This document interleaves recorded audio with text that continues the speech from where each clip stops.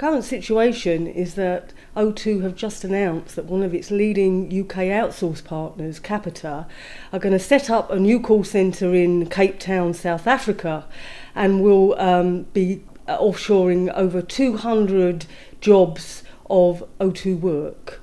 Recently, the CEO of O2 has been in the news and in the media of talking about the untapped IT talent amongst the youth.